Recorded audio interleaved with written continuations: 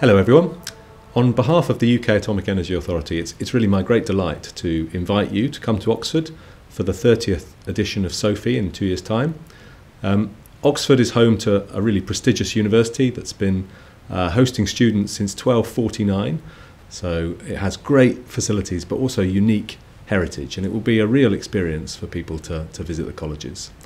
It also benefits from being really easy to get to, so there's lots of international airports nearby.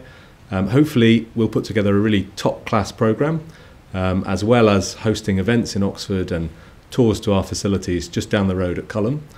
It's a really exciting time for us at UKAEA. We are right now, as we speak, doing DT experiments in JET, and we will be doing them again in the middle of 2023, almost at the time that SOFE is on. By then we will have also doubled the heating power in our own machine, mast upgrade. We will have opened our world-class tritium facility, HEAT. We will have expanded our robotics facility, RACE, and our materials research facility, as well as our manufacturing capabilities. We'll also be able to tell you about our work on STEP, which is our prototype power plant that we're designing based on a spherical tokamak concept. The UK government right now really shares our ambition for delivering fusion. Just last month it published a government fusion strategy. This is the first time such a thing has ever existed. That strategy has really two main goals. The first is to deliver a prototype power plant, and the second is to establish a private sector, to bring industry to work on our problems alongside us.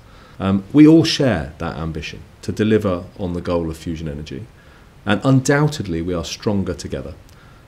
As I speak, we here in the UK are hosting the COP conference, and David Attenborough opened the conference just a few days ago by saying, if working apart we are a force powerful enough to destabilise our planet, then surely working together we are a powerful enough force to save it.